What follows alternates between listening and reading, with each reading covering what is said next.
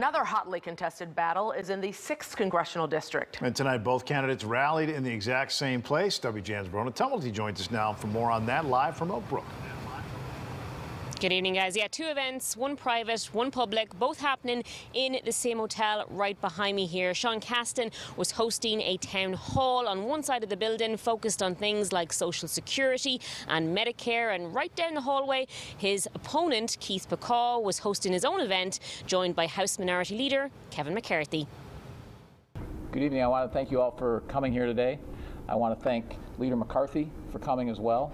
This is a race that I always felt from the moment I got in that we were going to win. And I think that you see from the momentum that's out there that we're going to win. With 4 days to go before election night, things are down to the wire between Orland Park's Mayor Keith Pekau and incumbent Sean Casten. If all of us want to surround ourselves by people who agree with us, then we are also choosing to surround ourselves with people who are not going to teach us anything we don't already know. The pair are fighting it out in the 6th Congressional District race, which was flipped back in 2018 for the first time in about 50 years from Republican to Democrat. But with the boundary lines now redrawn, things could flip again.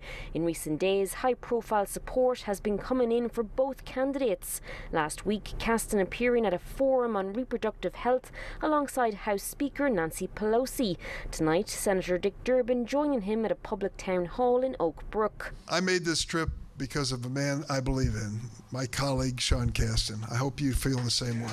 And right down the Hyatt Lodge hallway in the same building, House Minority Leader Kevin McCarthy taking the podium, stumping for Pekau. There's a lot of places I could be with 4 days before the election, but I'm here because this race matters. Issues dividing the duo are lengthy, including things like abortion and the Safety Act, with rising inflation a hot topic this evening. 1 month of your wages is 8.3% of your overall year salary.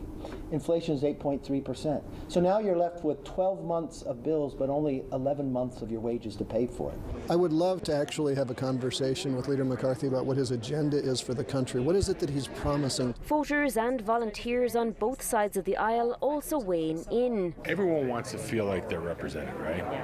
And sometimes we don't. Eric Nelson and his wife Lisa have been out doing the rounds for the Republican side and tell us they've found support is high. We've been knocking on doors for him in districts where, or in areas where you might expect it to be very, very blue. And we are happily finding that many people are saying, "You've got my vote. You've got my vote." While Diane Rhodey is doing her part for Casten. What I like about Sean is that he's pro-business, he's practical, he thinks using data.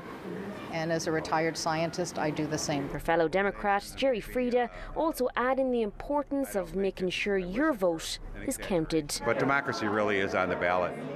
When you've got a large percentage of the other party denying the results of the election and not even saying that they're going to accept the results.